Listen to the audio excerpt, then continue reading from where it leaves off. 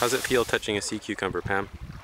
It feels like a wet and slimy caterpillar. Big. Crawling along on your hand. You don't mind that when they start sucking onto your hand? No, it feels kind of cool. I'm their home for a temporary amount of time.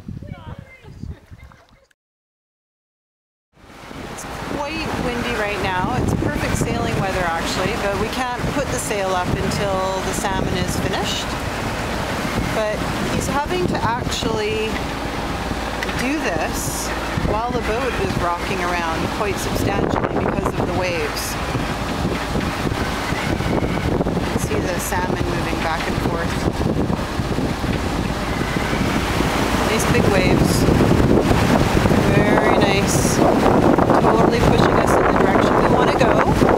We're headed towards Jedediah Island now.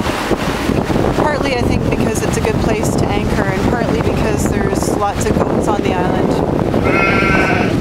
Fun to... Or is it sheep? Is it sheep on Jedediah? It's just fun to check out wildlife. And that island right there is Harwood.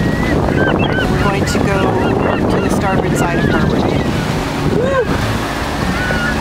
It's pretty bloody. It's got lots of blood. Oh yeah. Holy! Oh, wow. This is to make for good footage.